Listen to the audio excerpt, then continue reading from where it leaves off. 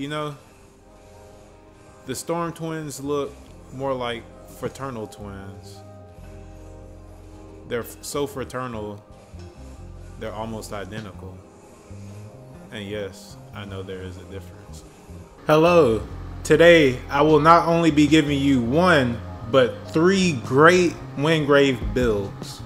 Now, Wingrave is arguably the best starter Wayfinder currently. This first build will be tailored towards ability power, and in that build, what you'll want to do is put 3 points into Righteous Strike.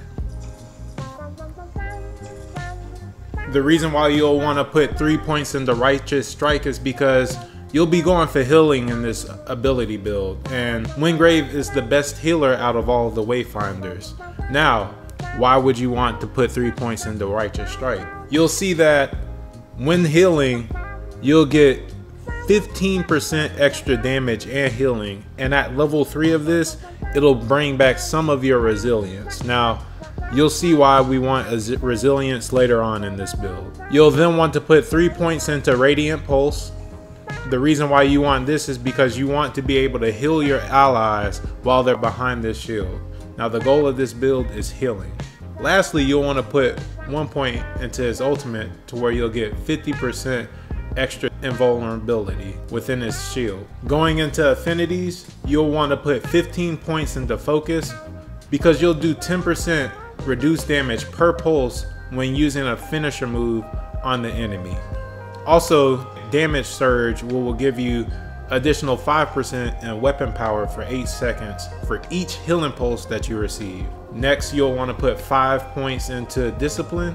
You'll want Crusader's Blessing because the healing pulse will restore 10% of your resilience meter per pulse. Lastly, you'll want 9 points into Instinct. This will give you Healing Wave, which will increase the healing of all healing pulse by 20%. The armor set that you'll want to obtain for this healing build / ability build will be the Cerebral set, which is obtained by defeating the Dread Legion. I have a video on how to defeat the Dread Legion if you are stuck on him. It's a little bit more of an annoying boss than normal. As far as obtaining the set, for all epic sets, the drop chance for each set is currently to 0.57% per run. You'll have additional 10% in your resilience, your crit rating, and your ability power.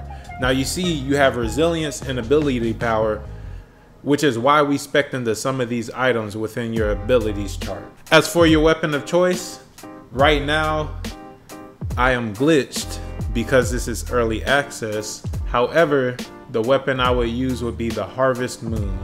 The reason why I choose the Harvest Moon is the build up for its finisher is insane.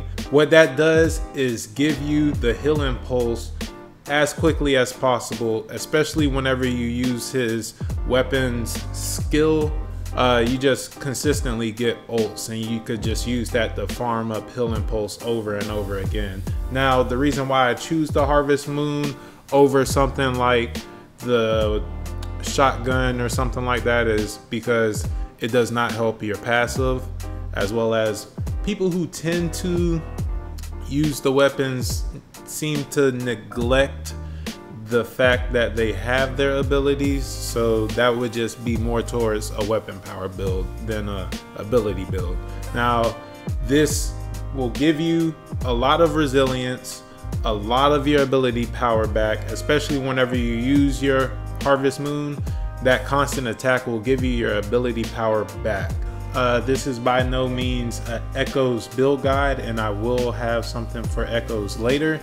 What you'll want is just to spec in to high resilience, high crit rating, as well as high ability power. So I will just browse over a few of the items that you'll want.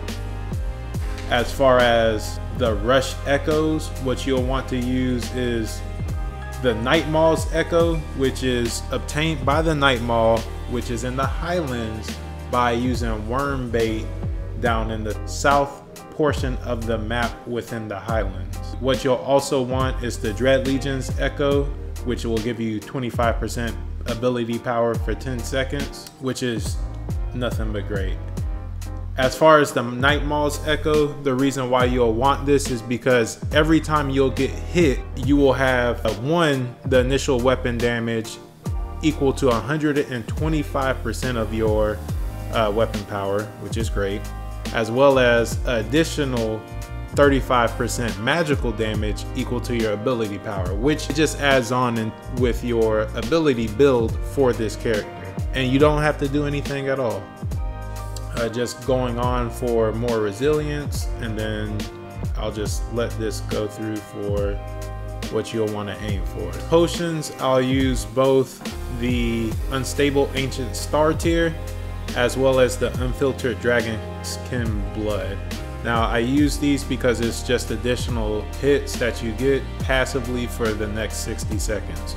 You can also alt for something that gives you ability power because it's ability power build, right? You'll want to farm out the Storm Twins artifact, as it'll give you healing flask applied whenever using heals, so it's just extra healing for your team, as well as farm out the first artifact, which will give you additional 5% when at full health of ability power. Your masteries, what I would go for under the tree for the daggers would be Relentless, because that will just give you additional 5% of resilience, and then by the time you're at mastery level 3, your critical hits will give you 10%. Now that all couples with the fact that the class is a critical rating class, so it's just an all-around great build, right? If you are enjoying this video, please leave a like and a subscribe. And my random question for you guys is, if we know the speed of light, what is the speed of dark? For this next build, it will be more tailored towards break power. Now with that, what you'll want to do is take one of the points that you have with Righteous Strike, and you'll want to add that to Judgment, which additional hits on judged enemies deal additional break damage, and that goes for the entire party. Weapons, I'll stick with the Harvest Moon. I just like the Harvest Moon. It's a great weapon. An alternate to the Harvest Moon for your break power build, personally, a tried and true weapon for me would be the Vanguard. The reason why I'll get the Vanguard is because it'll give you a great high damage break power for your impact. Now, the reason why I tend to shy away from the Vanguard is because it's a little weird with its ultimate, in which for its Rush Echo, what I would opt to have would be the Blood Spawn Echo. The reason why I use the Blood Spawn Echo is because whenever you use the weapon ability for the Vanguard, I tend to jump the game pips for his ability over using the heavy attack. For some reason, jumping is better for me, right? So I use the Blood Spawn Echo to assist in that. However, personally, for the break power build, a better echo to use would be the Brood Mother Echo, because this gives you a damage shield of an additional 25% of your max health, which this is a max health build to stack onto your damage reduction. Since you have low resilience and higher max health, this will proc once every 2 minutes. Now, what helps your build, because you have max health and low resilience, is the high physical damage as well as the high max health. You have okay magic damage, and if that's something you want to spec into, you can always spec into that.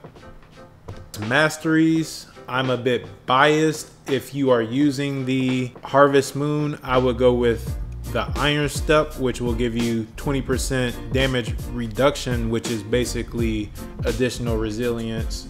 Or if you are using the Vanguard, I would go the path of Press the Advantage, which gives you an entire latent power pip when guard breaking an enemy. Now this is a guard break build, so that's why I would go for that. A lot of people tend to use the Titan's Bane, which is also great for break damage. However, I personally find this weapon is really slow, so I opt to use something like the Harvest Moon. or the Vanguard. I would go for the Beastmaster set. The reason why I'll go for the Beastmaster set is it'll give you 10% to your weapon power, max health, and break power. The high weapon power and break power is the staple of this build, as if you were to use the Nightmaw's Echo with this, it's just additional damage. This set could be obtained by defeating the Beastmaster, which is about a 1 to 2 minute fight, so it's easier to farm out than the Dread Legion set and this next set I'm about to tell you about. Now for the War Beast set, what you'll want to farm out is the Reaver War Bear Echo, because this has high break power as well as max health, which you can use to min-max your character pretty well. Now, before I get into the next set, I know the epic builds are really hard to farm out, so I'll give you a couple of honorable mentions to use in your journey to farm for these builds. So the first set you'll want would be the Last Breath set, which will give you a total of 10% in your weapon power and ability power. The next set you'll want would be the Bottle of Shadows set. That will give you a total of 10% in your ability power and your crit power. Now last, what you'll want to farm out is the Sharda Effigy Core set. Now this will give you a total of 10% in your break power and your crit power. Now on to the final set. In this build you can either keep your point on Judgment or you could opt it for Righteous Strike. It doesn't matter. The last set you'll want to receive is the Mara's set, which you can receive from the Grand Deceiver encounter. Now this set will have a total of 10% to your ability power and your break power, which is basically a hybrid for both the ability build and break build. I would still keep the Harvest Moon and I would stick with the reduced income damage. Either or, it's a hybrid set more so go for what's better for you, as you'll have less resistance and be a little bit more squishy than before. Stick around as I'll have gameplay of me using both of these builds. So I'll be doing the Storm Twins. For the record, I have farmed this roughly 500 times based off of the material they drop. So yeah, if you watched my last video, this is how far I've come, and I've only received a double attack mod slot for one of the accessories. I'm still looking to get the book, so we'll see. Maybe I'll get it today. So basically this guy is immortal.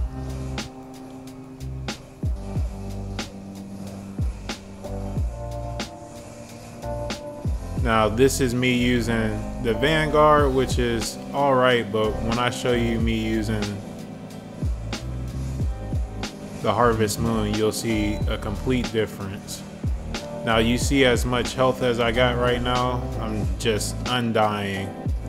It's pretty crazy. And I'm doing this with a level 13. So now with this build, you have break power, you have health.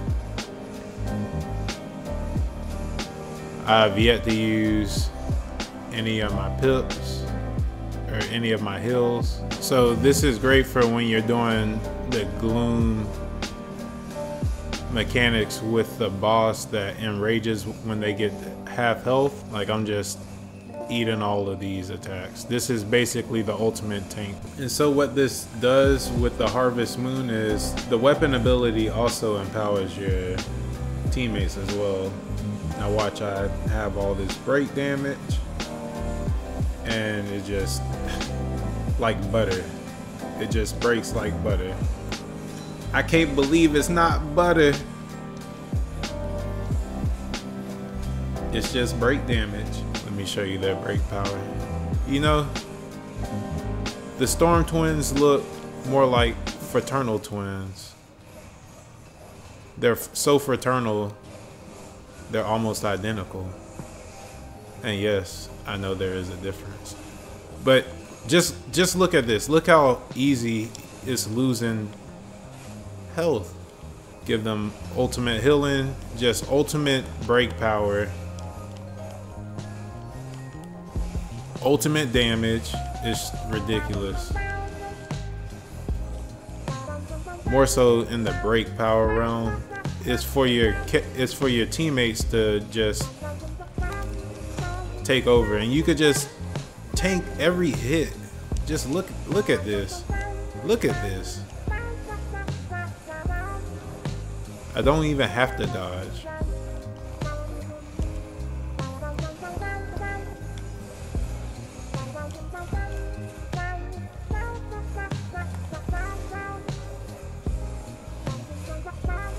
And all my teammates are just stayed alive easily. It's just as easy as that, and that is using the Beastmaster set with nothing but healing.